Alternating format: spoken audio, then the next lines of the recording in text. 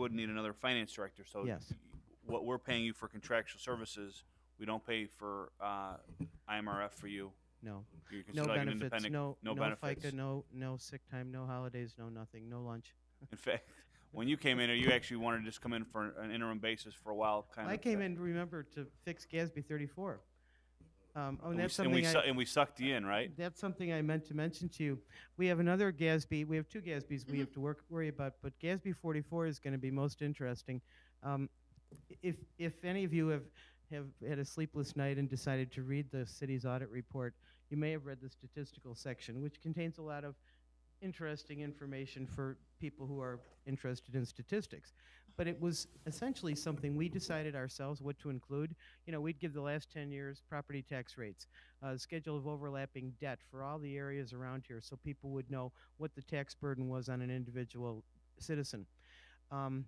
GASB 44 is requiring a greatly expanded statistical section, which will take a good deal of time, and it'll take a lot of people to provide the data. And then we have GASB 45, which has to do with post-employment retirement benefits. I think I have already brought this to you once about the need to have, we have to have an actuary value the city of Wooddale's post-retirement benefits. And you're going to say, well, what are they? We don't offer anything post-retirement, and you're right. But we do allow retirees to participate in the health insurance program, and they pay 100% of the premium charged. But in effect, that is a subsidy, allowing them to be part of a group, which is part of a pool, does pass on a cost savings to them.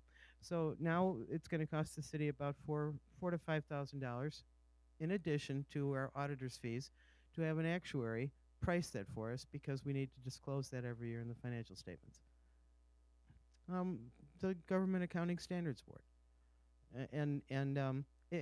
you know, the intent obviously is to inform the citizenry. That's why we had these big GASB 34 changes. But this one is onerous because we're not like GM where we're paying for somebody's insurance. All we're doing is allowing participation. But even that has an implied cost. And so, you know, as these things get more complicated, this is another thing that staff time needs to be directed to.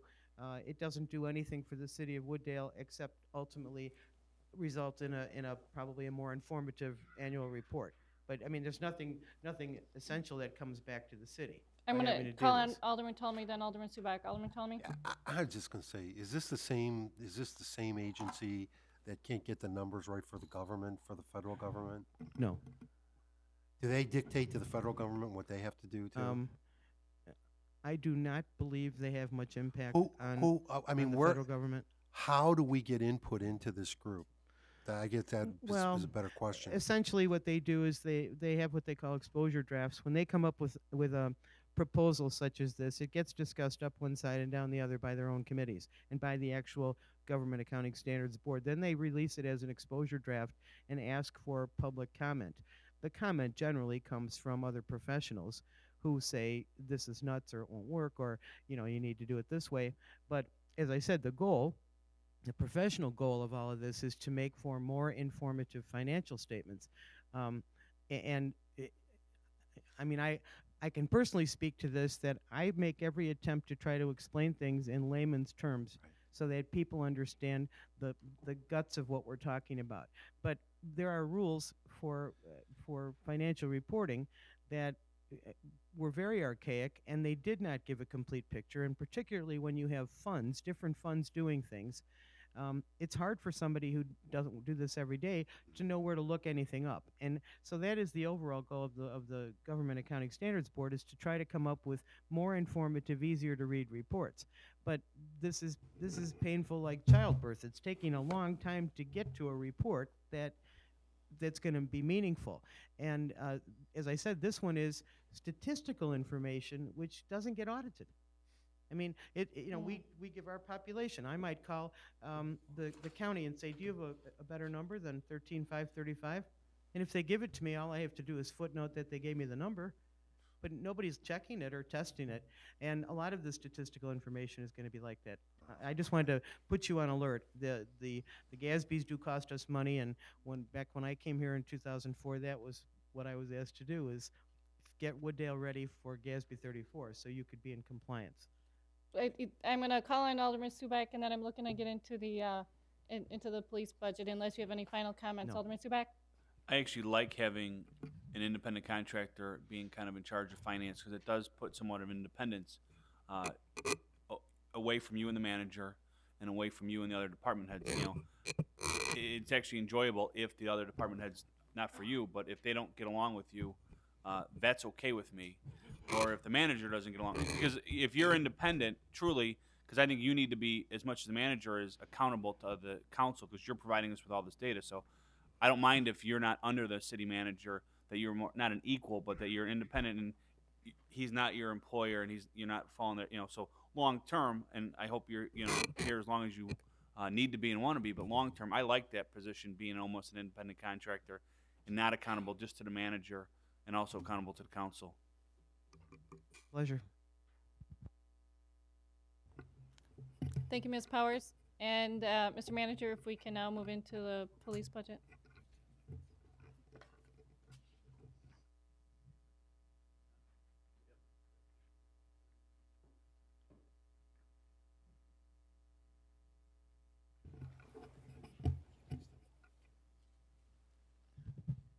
As you'll note on the screen, I've tried to synopsize as briefly as possible the police department budget. You'll notice that the top line says a 7.6% increase. That is this year's budget proposal as submitted versus last year's budget proposal as submitted. I know that right at first blush would seem like an unusually large number. However, I think it has to be qualified, and I'd like to go on to kind of focus in on that. You'll notice that in our proposed budget in front of you, our personnel costs are up 6.3%. As Ms. Powers explained earlier, a large portion of that is due to the rebooking, the reclassification of the police pension from central services back to the police budget. Specifically, with regards to personnel cost of that 6.3%, 2.9 of that is attributed strictly to the police pension rebooking process. Personnel costs are proposed right now, and please keep in mind that we are going to be starting the process of negotiations with our civilian employees next week, but we're looking probably at somewhere in the area of about 3.4%, which would be reflected in the budget in front of you. The remainder of that 7.6% would be contained in your contracts and commodities. And just a reminder that sum totals 1.3% increase. One of the big notes in the contractual side would be the new program that we are instituting, which will be our red light camera operation. That program in and of itself is contained in the budget, and you may want to look at that.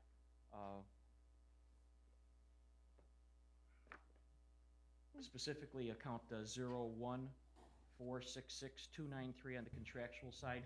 We're budgeting $60,360 for that, and that would be for the vendor. Once again, the vendor has not been chosen yet, but that seems that's the target figure that we're going to be shooting for. Also, another associated cost with that program will be an administrative hearing function, much like what we do with regards to our our seized vehicle program. Recently, the clerk in DuPage County declared that if any municipality wishes to engage in red light violation, they do not want to see those traffic citations in traffic court. They want, and the legislature also gave us the right, even being a non-home rule community, to be able to adjudicate those matters before an administrative hearing. So those two costs right there, $60,000 and I believe it's another 10 or 10.5, are going to be a big portion of that 1.3% that you're going to see in contracts and commodities. Once again, in recapping, 2.9% due to the increase of the reclassification of the pension expense. If you look at the pension expense from one year to the next, you're going to see a fairly hefty increase. Keep in mind that some of that total came out of central services, and if you take that out of the equation, we're looking for a 3.4% increase in the salary portion of a personnel portion of our budget proposal. I also have up there a couple of other benchmarks that you might want to look at with regards to Bureau of Labor Statistics and also Social Security with regards to 2006 and 2007. Next, I'd like to move on to the revenues portion. With regards to our budgeted revenues, we're going to be looking at about a 24% increase in our revenues budgeted for this proposal in front of you. Excuse me. I'm going to call on Alderman Ptolemy, and then. Go ahead. I just going back to this to the red light violations. Okay, you stated that $60,360 at one line item. What was the additional? What line item would that be coming in? The additional cost on that? Is that part of the professional services? That would be correct. Because that was the question where I had, I mean, that was the question I had, was why that particular, line item had gone up from 10,400 to 22. But you're saying it is for, and how much out of that would you say that's going for that, for the red light violations? I'd have to go to the worksheet just to refresh my memory. However, if you look at page Police 5, the bottom line, professional services, Yes. you'll see that it's a total of $6,500 and $3,500. 11, it's about $10,100. Okay. So, I mean, and the only reason I'm asking this, okay, is because I did see, and I know you're just going to get into it now, you're starting to talk about your revenues now, but I did see where you're projecting 95,000 in revenues just for the red light violation. So, if and I'm just doing this real quick, if my math is correct, you're going to still, even with these costs that you're showing, you're still going to be bringing in about 24,000 above and beyond the red light. That would be probably a minimum. Okay. Now, could you explain exactly what the red light violations is? Because I'm wondering, is this very similar to what the city of Chicago has, where they've got the little cameras on the corners that, they pretend you went through them and then they digitally change them? I can't speak further, but yes, it would be very similar to that. And you get a little card in the mail that says, guess what? You're on candid camera and you got to pay this? Yes, that would be the same. Okay. Please keep in mind also, one of the intersections that we've targeted is the intersection of Wooddale and Thorndale Avenue. Well, can I ask you a question?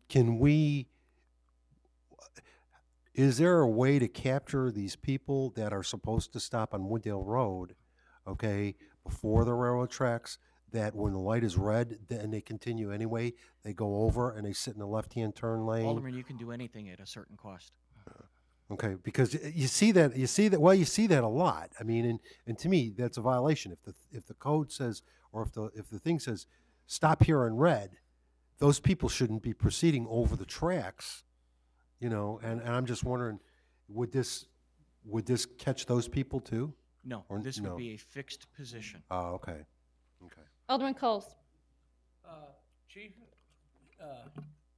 is the same thing that Naperville's going to do. They are looking at this right now. They do have, I read that in the paper that they were going to do that. Same thing as in the city of Chicago, basically, but they haven't got the cameras yet. How much? What's the fee? What's the fine? $100.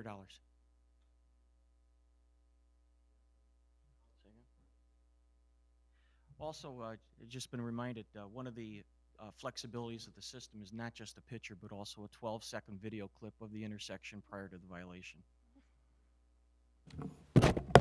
Alderman Ptolemy. I'm sorry, but I've got a copy somewhere of one that I got in Chicago that I will bring to you that I couldn't even fight it. And that was the problem, was I couldn't even fight it. And I'm going to tell you, no, I was stopped at that. I stopped Alderman, for the 10 seconds. with all due respect, the attorneys are at both Yeah. houses at the same time. I know. But you could, but I guess my question is, will people be able to fight these? I mean, in Chicago you can't. One of the reasons for the administrative hearing is for that process The subject, if we do come to a conclusion through the administrative process, it's incorrect, the remedy would be then to seek further adjudication in the circuit court. Okay. And then once you're ready to do it, you're still gonna come through us before you implement it, is that correct? Yes, I will advise the council before we actually get it going. Okay, so then we'll go through the logistics of it and whatnot. So I'll take one more question on it, and then we'll go on to the next thing. Alderman Subaki? I think in Chicago you can challenge it, but you do it administratively. So they could administratively, we'll have a hearing with an attorney here, just like our towing right now. And if then they're upset with that decision, then they can appeal to the circuit court. It's absolutely correct. But for the estimate of 90,000, how many violations are you estimating? And again, most of the time you're getting 6 months to pay or 9 months to pay or until they do pay. Are you think you're going to get this thing up and running and actually see revenue in year one? I've been assured by the vendors that we've had interviewed at this point that from the time the contract would be inked, the system would be up and running within 90 days. The intersection that we're looking at is not covered by IDOT. It's covered by the DuPage County Highway Department. IDOT right now, as with the Naperville case, is vacillating with regards to equipment, right-of-ways, and so forth. DuPage, however, is moving forward with it. We would probably be adjudicating our first cases within 45 days after the first citation, and it would be a rather rapid deployment. So, I mean, because again, if you're proposing this year 95,000, then you're proposing in 2011 to be at 102, I think again you're looking at almost a full year this year, and I don't know if you're going to, Mike, I don't think you're getting a full year. We were hoping to have this thing up and running by July. Okay.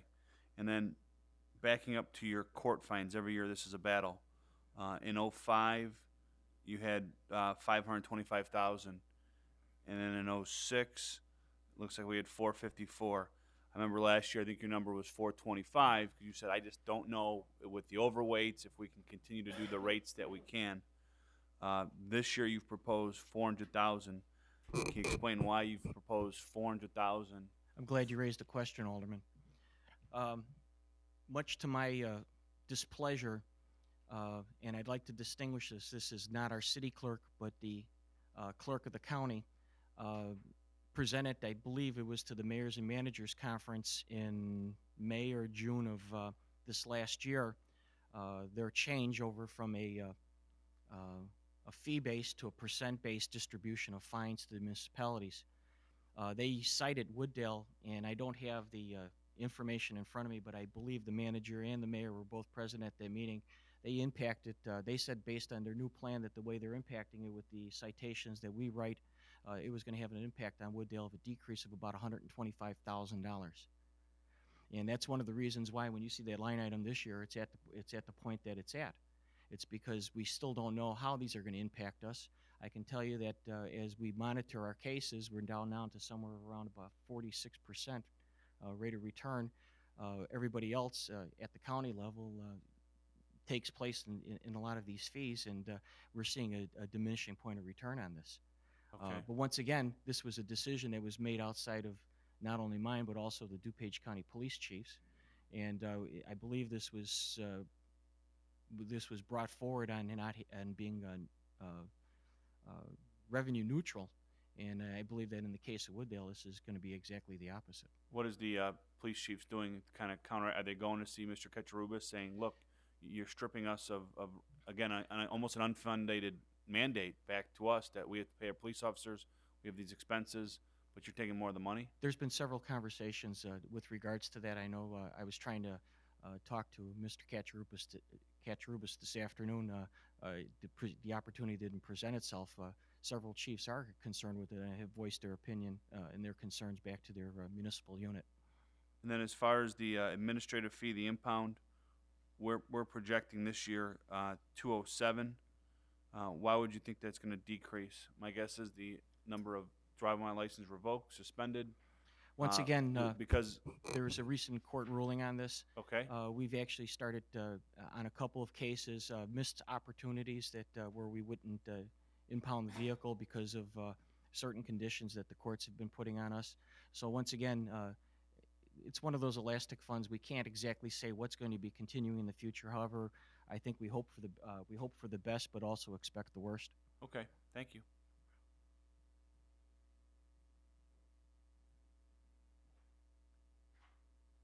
Any other questions, comments for the Just chief? on revenues, we still have expenses to go. We're not, or is he done on everything? Are you through on everything in Al's question and answer, or do you wish to touch on a few more I things? think we've been touching on revenues and expenses right along, so. Okay. I'll recognize Alderman Wesley, then Alderman Subak. Alderman Wesley? Okay, in this budget, I don't see the money that has to be put aside for the radios that we going with the nationwide. I mean, all of the other departments. I thought we talked about so much was coming out of the budget every year, and where is that coming out of? Alderman Wesley, that'll come out of the equipment replacement fund, and we'll be doing those budgets on March the 8th. Okay, may I make a suggestion? If it's coming out of equipment replacement fund, why could we not, before that comes to us, could we take that violations for the red light, let's put that camera, could we take that money and put it towards that program for it doesn't come out of capital for it doesn't come out of that? Therefore, it pays No, itself it won't come out down of the capital line. projects. It would come out of the general fund, But and that's what'll happen. But you wouldn't deposit the revenue in there directly because the equipment replacement fund is in the category called capital projects type funds. Okay, so it would just be an interfund transfer. And then what we would do, if we're going to do it over 3 years, which I think was the original suggestion, we would restrict the fund balance in the equipment replacement fund to the tune of whatever has been set aside. So that in 2010, when the chief needs to make the purchase, the money's already there and earmarked. Similar to the way we had to restrict the fund balance in the capital projects fund for the Build Illinois grant, which the city received in the year 2000, and we've been slowly applying it to the IDOT Metro project. Okay, but we have to keep reserving fund balance because we haven't spent it so all. what I'm trying to say is, and I agree the way it should be done, but shouldn't it be in a separate line item just to earmark for that? For in case this council change or down the line that they don't take that money and is there a way we could Once we just- restrict it in the fund, But could we restrict just that fund instead of taking out that?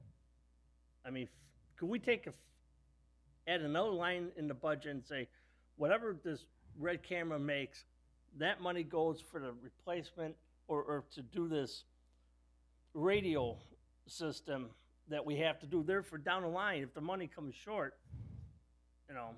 well, it's my understanding, first of all, that the cameras will, I mean, the radios will need to be purchased in 2010 if the city wants to be interoperable. Okay, so if the red light program was a complete fizzle, the city will still need to come up with the money. That's why what I'm suggesting is it is an appropriate general fund revenue, the red light violation program, just like a court fine is. It's appropriate to be counted in there, but we could certainly make, as part of the interfund transfers, a transfer specifically for the radios, and then restrict the equipment replacement fund balance for that radio savings, okay? Okay, that's and then fine. it won't get forgotten. That's in fine. fact why we I brought just, it up.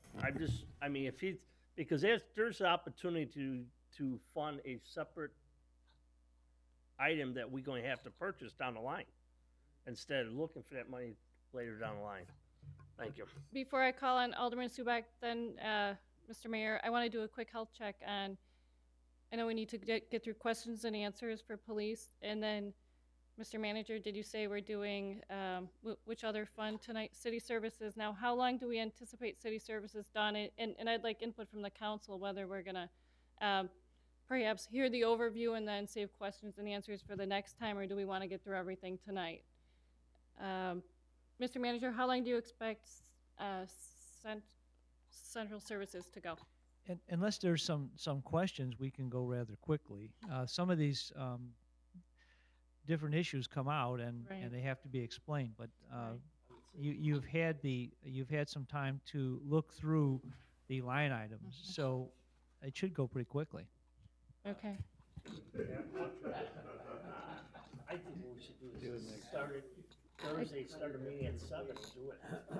Okay, so I think we can all agree we're gonna wrap up the police department tonight, but are we gonna go into central services or not? I'd like some input and we'll come up.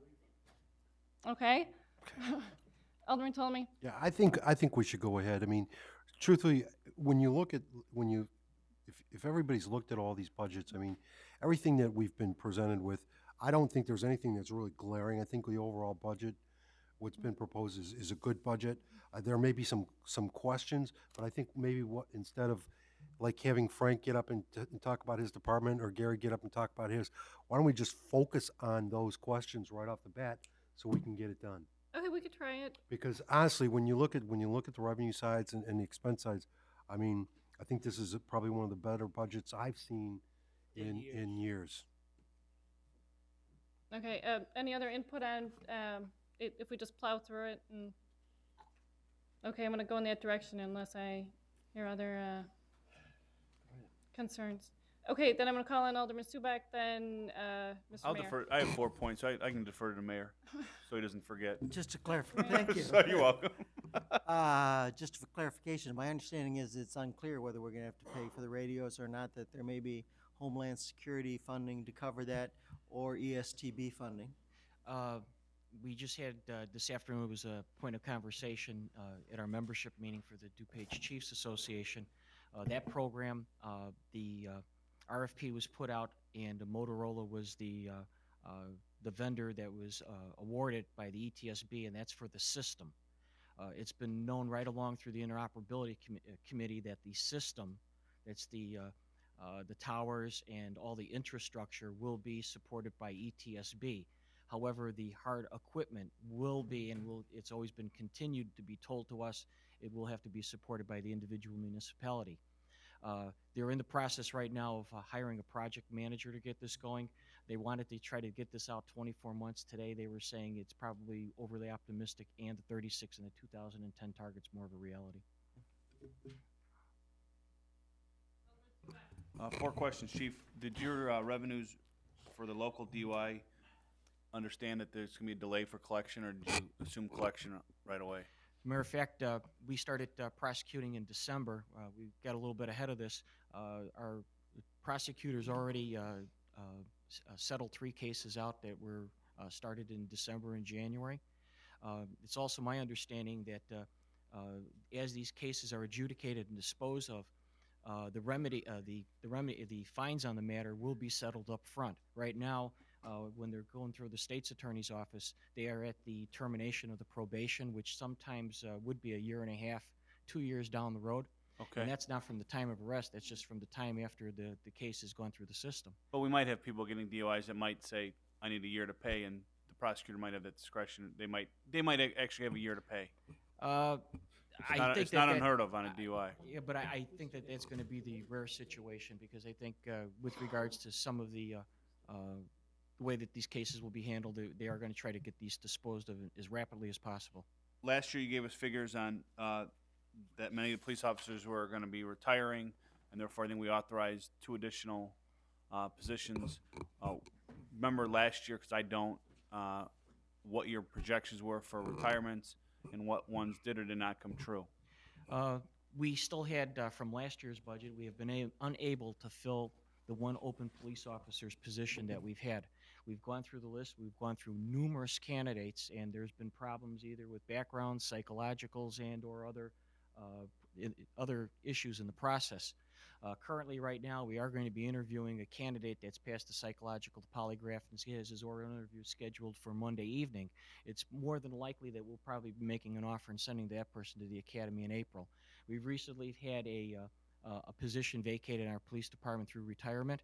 That's also become available. We are actively looking, and we're hoping to have somebody online either by June or July. So to answer my question, last year, how many I remember last year, half the department was going to retire. Oh, within the next 18 months, not half, but a large portion. With regards to future retirements in this year right now, I have nothing inked in front of me, but there's a very good possibility we'll have 2 people leaving. So last year we thought we'd had 1, and you actually got that 1, did retire. Yes, we did. All right, and then one of your line items is for the District 7 after-school program. In the way of background, this is the program that started as the Community Resource Center. Then it changed where we got the school district more involved.